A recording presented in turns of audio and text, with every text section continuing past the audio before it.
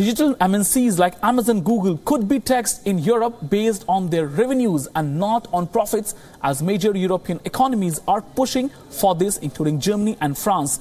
So as we told you, France, Germany, Italy and Spain, they want digital MNCs like Amazon and Google to be taxed in Europe based on their revenues rather than only profits as of now. France is leading a push to clamp down on the taxation of such companies, but has found support from other countries also, frustrated at the low tax they receive under current international rules.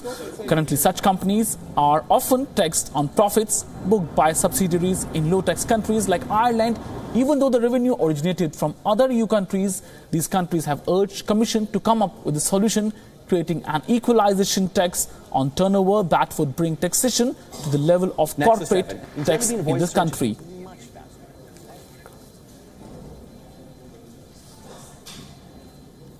And Europe is seeking tax on digital giants' revenues.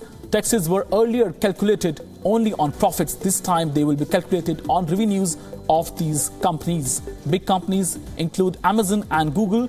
The France, Germany, Italy and Spain, they are seeking tax from these big digital MNCs.